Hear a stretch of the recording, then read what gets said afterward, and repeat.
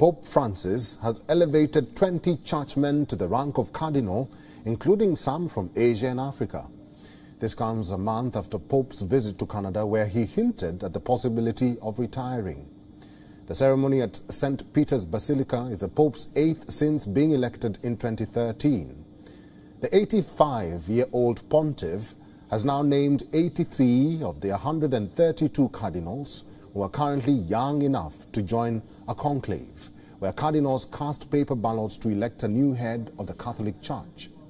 The appointment of new cardinals has formally expanded those eligible to vote for the successor of Pope Francis, as all cardinals aged under 80 can vote in a conclave. Archbishop Anthony Poola of India is among the new cardinals. He is the first member of India's scheduled caste community to become a cardinal.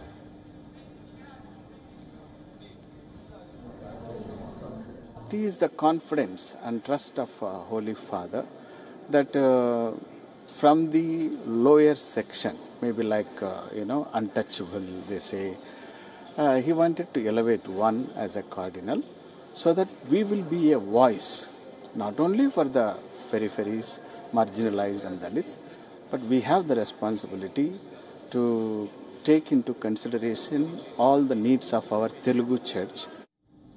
The new cardinals also include churchmen from Singapore, East Timor, South Korea and the United States.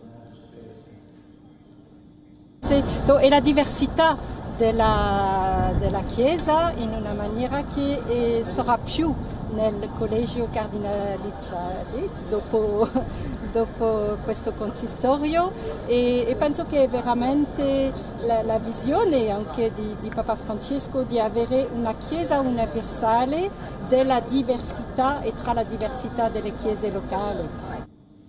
In recent months, Pope Francis has been forced to rely on a wheelchair due to knee pain.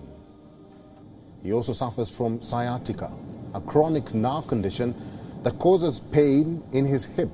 During his return from Canada nearly a month ago, the Pope said that he needed to slow down and one day possibly retire.